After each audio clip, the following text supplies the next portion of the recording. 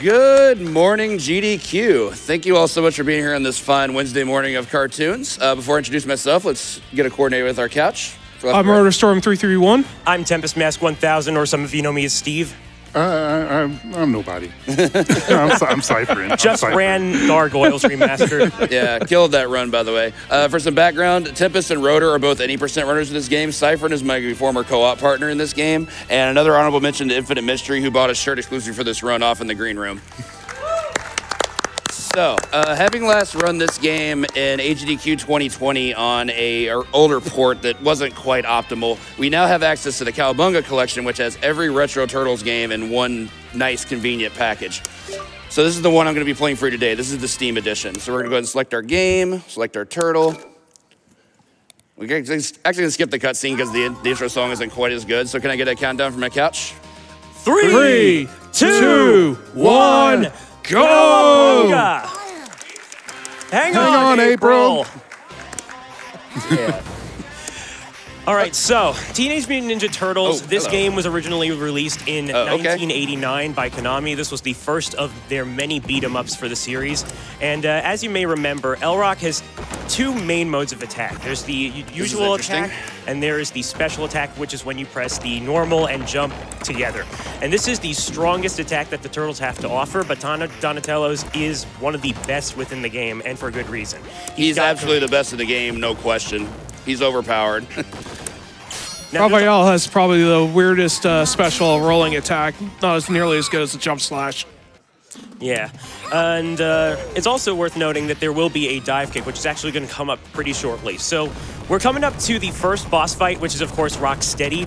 Now, if you saw LRock do this last time, the quick kill is going to be looking a little bit different this time. So we got a little poke, poke, strike, but then pay attention to what he does now. All right, let's see if this works. Ooh, bounces back a little bit. There we go. Very nice. There we go. Nice. So the dive kick. And moonwalk. Yes. Yeah, nice. Michael Jackson impression. Let's go. So, yeah, the dive kick is apparently just as strong, if not a bit stronger. It's just a matter of making sure it lands. One technique that I would recommend to anybody trying it out is do the jump, let go of the directional stick, and then do the diagonal input plus the attack button. It works 9 times out of 10 for me. Now, we're going into 5 different stages. Every time we see a title card, that's going to be LRock's health automatically recovered. But of course, with this being a beat-em-up game, we have what's called the ranking system. So the more enemies LRock defeats, the harder the game can potentially get, usually by how many enemies pop up or their overall behavior. So I'll explain a bit more on that later, but right now we got, which is coming up like the one and only major skip, really, of the run, but a fantastic one at that, found by Sewer Bushido. As you can see, LRock is holding a bit diagonally downward and continuing to rhythmically press the attack button, which is scrolling the camera, pushing us into the camera. Say hi to T-Bop. Hi. And we got ourselves into the boss arena right away. Now, it's going to be a bit more enclosed, so it can be a bit harder to hit him. And if you let him so much as attack, he'll definitely knock you back, because that's also the same risk you run with Rocksteady. But that was a great fight, and now we're jumping into a hole that does not exist. Killing it. One thing I want to point out, though, is that you have to be very careful when doing the skip, because you might accidentally spawn Bebop during it, and he might get trapped off screen. Yeah, that's never fun. Also, you got to make sure that the camera has just enough legibility to make sure that the transition into the next level is good enough. Otherwise, it can be a little bit weird. See, this game is actually pretty well made, which is why Sewer Bushido's find was so major for us, because we practically don't have much else going for it. So what you're going to see is mostly LRock taking advantage of his surroundings, knowledge of the enemy placements, and what else can just go as an advantage for him. Also, now, a quick call out, like, I think following what LRock mentioned about the ranking I believe was in your favor this time. That's why normally in some runs you can use what's considered a magic pixel between the water and the ground, that the foot soldiers wouldn't be able to see you, and you can just pick at them and take them out all day. But of course, LRock taking the aggressive, but also he's very seasoned in this. He knows how to handle the soldiers and the mousers as they come out. Absolutely. And because it's Cypherin's favorite move, here's a wall jump. Wall jump, yes! Yeah, you can do that in this game, even if it's off of nothing. And yeah, as Cypherin mentioned about the Magic Pixel, we're actually going to be seeing this for the next upcoming boss fight. So we got Baxter Stockman. LRock is going to stand in that right position, and if we get it just right, there we go. Baxter Stockman can only move up and down, and we got to get 8 strong attack hits on him just like that. Nice. Moves to the left, and automatic fast transition. So I'll talk a bit about this one. This is where the rank system becomes incredibly important. We only have 2 lives to work with, but I'm actually going to be taking a death at this point because I'm going to be trying to lower the rank for a couple of reasons. Big reason is we want to drop the enemy spawn count, but the other one actually has to do with the boss of this stage. I'm going to take this hit from this barrel, take out those guys. One thing that was not mentioned, also props to Zero Bushido, discovered that this game ranks up every 2 minutes, so you're definitely incentivized to speedrun this game. That death is fine. It needed to happen in this room, so we're fine. Yeah. Gonna be spawning this car, hit those jerks, missed one, that's okay, I think. This could be a bit dicey. Yeah, that's unfortunate. Get out of here. All right, it's gonna take a moment. One guy decided to be the hero. Nice use of the cone there to block one of them. Thank you. Rather get hit by that Indeed. than the Now we're barrel. coming up to one of the potentially hardest fights to master within the speedrun, no matter Visual what cue. you're doing. And oh, you got to move more to the right. Yeah. Okay. No, I was set up the vertical Oh, visual okay. cue. We're good. Fair. Right. So we got Rocksteady and Bebop together now. The objective: hit both of them as many times as you can before they potentially retaliate. And we got Nice. it. That is not easy to pull off for one of multiple reasons. Indeed. So this game can potentially... Oh, actually, wait, quick shout out to the Kiss team.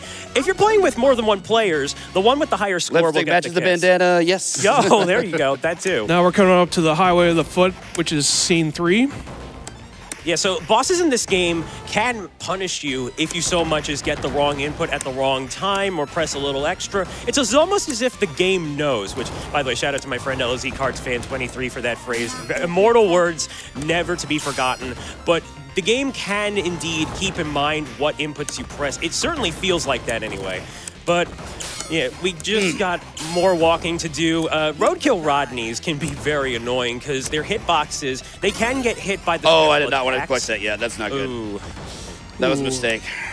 Their hitboxes, though, they are hittable with special attacks, but, you know, I guess half and half depending on if it hits. So most runners really just use the dive kicks. And they can be taken down in 2 dive kicks, so it's pretty much good enough anyway. By the way, Mausers in the last level, they're pretty synonymous with the video games. They constantly pop up in all of those video games, and they just make for the perfect enemy. It's funny because if you remember the 80s TV show, which this game is clearly based off of, the Mausers only really appeared in like 1 episode with human Baxter Stockman. So their immortal appearances in future material have the video games, they owe it to the video games, really. Top Pixel here is completely invincible machine gun fire, so we're going to exploit that. There is one thing I need to talk about once they despawn that has to do with RNG, but after that we're going to do some donations, so bear with us. So what's going to happen is these guys are going to leave. We're going to have 3 enemies come in that are 99% fixed. Okay, we got a 4th ground guy. Good. Excellent. Best RNG possible. Donations, please. Perfect. We have lots of donations coming in. We have $10 from Alara. Hey, LRock, good luck on the run. You got this. Another 10 if you get 5 flying bots in 1 hit. 20 if you get all 7. Hello from the floor crew. Ooh, pressure. We also have $20 from Foxy Firemelon. Cowabunga. So sad I can't be there to watch you run in person, but I know you're going to absolutely shred this game. Clearing TMNT on 1 credit is an incredible feat, donating the amount of credits it took me to beat the game in the arcade as a kid. Thank you so much, both of you. We got time for one more if you got one. Perfect. We have $25 from Wilhelm Screamin'. Good luck, LRock. Do you know how we know Donnie's weapon is made of wood? Because they got a splinter. Oh. It's a friend of mine in California. He loves puns. Loves them. Good man. I appreciate that. So what we're going to do here is we're coming up on the end of the 3rd music loop, which means I'm going to start killing enemies. I'm going to try to do so quickly but safely, which, you know, those don't usually coincide. Okay, now I'm just getting trolled. Stop, guys. Okay. This is mean. Yeah, that's really mean. Uh-oh. Serious time? We'll be fine. We'll be fine. I think. Okay, maybe not. All right, so got to play safe. Okay. Ooh, Thank clutch. God. And the good part is that we are moving into another stage title card, so his health is going back up. Oh no, somebody let Mikey drive. Who let Mikey drive? Come on. Poor party bus. But unfortunately, too, now our Master Splinter is kidnapped by the Master, so we got to go save him. Yeah, this is probably one of these shorter stages. We are indeed moving into 2 more full-on levels. It's also run killer du jour. True. This is, despite being short, probably the hardest stage in the game. This stage has something like 4 or 5 different segments that can just snatch it right from me. Okay, good. I got good behavior out of him. So we talked about the magic pixel, and it's going to be coming back right here. LRock is going to stand on that blue line, and if he gets it just right, the foot soldiers will be forced to jump on the platform, and then he'll be able to pick them from afar. Hopefully the spear guys, though, won't have a say because they can choose to impale you at any given point, and it's never fun. It pushes you back. It's the reach that really makes them just as threatening as Donatello himself, really. Good and now call. we'll be coming up to a big, giant, overgrown corkscrew yet again. LRock is going to position himself to do what the donation from earlier talked about. We got to see how many bots we get. 5. 5, there we Nice. go. Never unhappy with 5. It is definitely possible to kill all 7, but it's tough, to say the least. Okay, I got the double kill there. Very good. And if you don't get more than like 4 drones, that room is going to be a pain. It really depends. I'm okay with 3 or 4 if I am on good health, but if I have like 4 or less health, it's really dangerous. Also, no running. Okay, good, no running.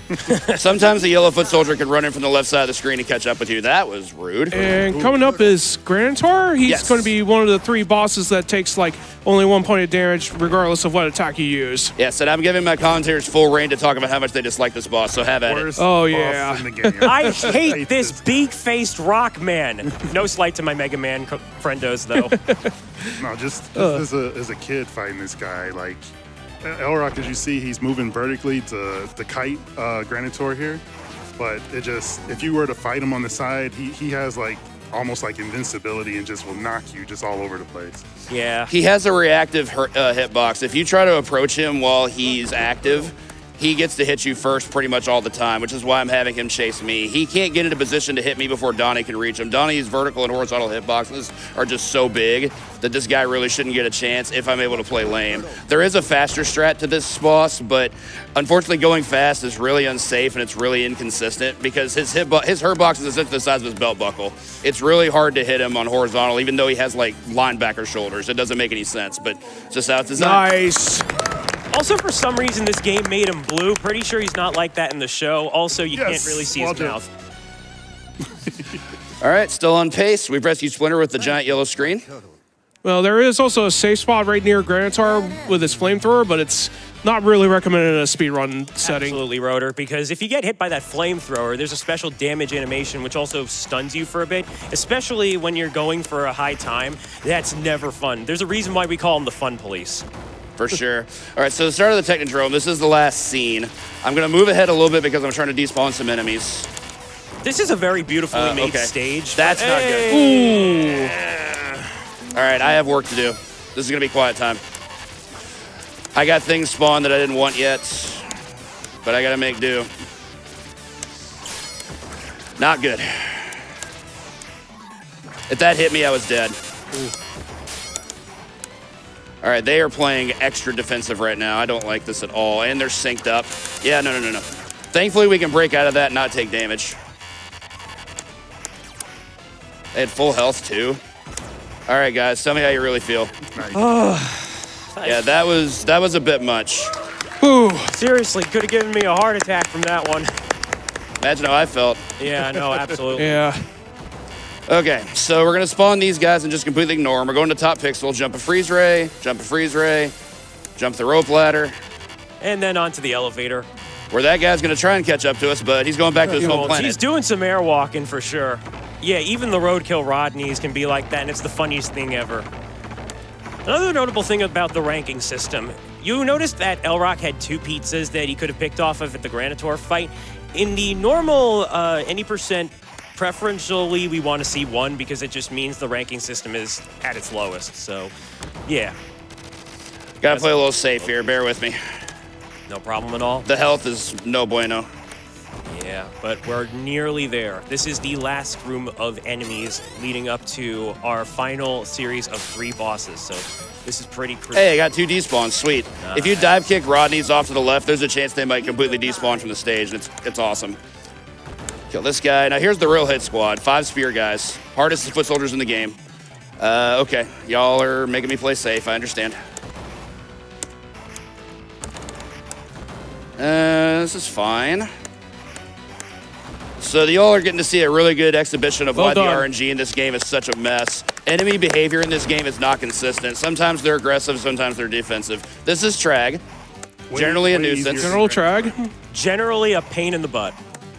So with Trag, it's very similar to the Granitor fight, except I actually find it to be much easier because Trag has more incentive to aggro you. He's also a lot faster in terms of movement speed, which is great for a speed run, because he's just gonna just hoof it after us like this, and that means I get a better hit. Once I have to move to the vertical position, I can just fight it the same way I do Granitor, but he's a lot less trolly. He might pause to taunt us occasionally like that, but his taunt takes forever, unlike Granitor, who can like almost come out of his almost instantly. We have time for a quick donation if you have one. We have $25 from Tempest Steve's awesome mom. Oh, Go Turtle nice. Power. Great job, Tempest Steve and GDQ, for all your fundraising efforts. I love you, Mom. Thank you so much. So I'm going to talk about Crank for a little bit before we get back to donations. This fight is the last of what Rotorstorm mentioned in that we have 1 HP hits on these bosses here. So no matter what we hit him with, we're doing the same amount of damage. So with Krang, we can't really force the fight to go fast, but we can play it safe by just completely lamming him out and poking him in the kneecaps like this. You'll see me go for some cross-up attempts on occasion that are kind of dangerous, but not too bad.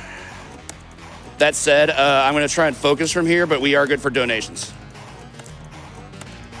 Perfect. We have so many donations coming in for you. We have $10 from Alara. I'm a woman of my word, LRock. Nice job on the bots. Danke. $25 from Smart Blue. Let's go, LRock. Let's kick shell. Indeed. Along the same lines, $250 from Womple Fwomple. Let's kick shell. All right, thank you, Anade. We're going to have to cut you off there because now we're coming into the final fight. This is Shredder. So you'll see him immediately split into 2 clones, though Fake One will lose his helmet after quite a few attacks. And this is good because Shredder here has 2 different scary attacks like that one right there. That is the Mutagen Beam. LRock wants to avoid that because that is instant kill. So by removing the helmet from a Shredder, they can no longer do that. Therefore, it's an extra layer of safety that ensures that such danger won't happen. It is pretty reactable, though, and of course, now we've got the setup that we need in order to safely pick him out. Now, time will not be on the final hit. However, once Shredder goes down, it'll be once we get to see the Technodrome. Once we see Shredder's, the real one's helmet go down, though, he is almost down for the count. And he is susceptible to special attacks. Krang, Granitor, and Trag, they do not take extra damage from these specials, but Shredder will, so...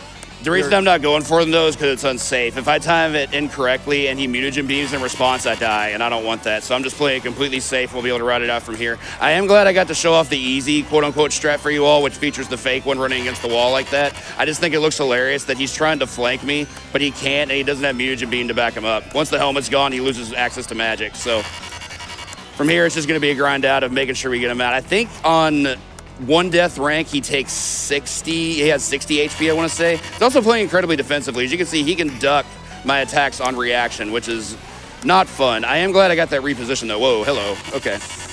Hits. Yeah, this more is very hits. scary, admittedly. I think we have time for a donation, though, since this is all going to be doing. Perfect. We have $10 from TMNT for Life, donating during one of my favorite collections, Donatello for Life. I love Donatello, so I absolutely agree with that one. Fun fact, I still have his mask and bow staff from my childhood. It's quite the toy. I think it was from the 03 show, I believe it was. And yeah, shout out to all of the TMNT cannons. Mutant Mayhem, 2003, 2012, Rise of the TMNT, yeah. They're all bangers, trust me. No matter which turtles you like, we respect you for it. And if you want to join our community, there's the TMNT RTA server, which you can find on the SRC leaderboards. We love having new people. We'd love to see if you would like to try out these speedruns for yourself, and we'd be more than happy to teach you. All right, we're there in it the final goes. sequence. Come on. So we got this. Come on, Don. Let's go. God, the defense. Yeah, this is some unusually high AI defense, so he must know I'm playing for my friends. Yes! Yes! We got the 1cc, folks. Revenge Well done. has been claimed, and that is Time! time. Oh, my goodness. Well done, LRock. This is exactly what I wanted. I am Well breathless done. right now. Oh, my gosh. So I had to give another honorable mention, Cantaloupe Me, who ran Legend of Zelda yesterday. He had his redemption arc from AGDQ 2020 for the botched trap room. I lost this 1cc in 2020 in the before times, right before the pandemic. So I'm so glad I got to show this for you all today. I'm very happy GDQ was willing to accept it again. And thank you all so much, everybody, for being here this week. The donations, the support. Keep continuing to beat cancer. We're going to get our initials here in just a moment. Thank you all again so much. This is my 8th GDQ run, and this is probably the most emotional I've ever been after one. So this feels amazing. Oh, can't go back. I was going to do GDQ, but I got trigger happy. All right, thank you all so much. Bless.